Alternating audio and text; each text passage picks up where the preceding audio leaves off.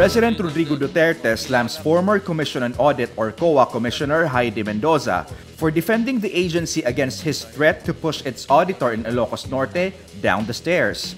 Duterte says Mendoza cannot lecture him. Hindi niya ako malecturean niya because I was ahead of her by a mile dyan sa understanding the nitty-gritties. After working many years as auditor, Mendoza served as COA Commissioner from 2011 to 2015.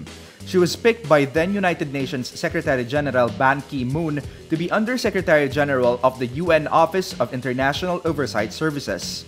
Duterte says he was not criticizing COA, but only defending those low-ranking government officials who face cases because their superiors violated COA circulars.